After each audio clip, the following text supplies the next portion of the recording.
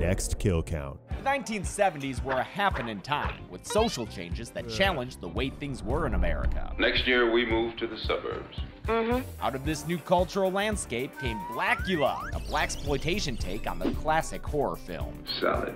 Despite its punny name, Blacula isn't a parody. This isn't some nut from a Halloween party. That man is the real thing. It's a funky police procedural set in contemporary Los Angeles, with modern versions of Dracula and Van Helsing sparring with each other between trips to the club. What do you have? Make it a Bloody Mary. Blacula is a real fun time, with an excellent cast led by William Marshall as the coolest motherfucker to ever wear a cape. I'd like to beat him out of that cape. Watch it for yourself this week. That's why I'm here. Then on Friday, tune in for the kill count, only on Dead Meat.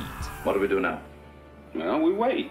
Blacula can currently be watched on the pictured streaming platforms. Dead Meat always recommends you watch the movie for yourself before its kill count. It's the only way to have your own properly informed opinion. Kill counts are never meant to replace the experience of watching a film.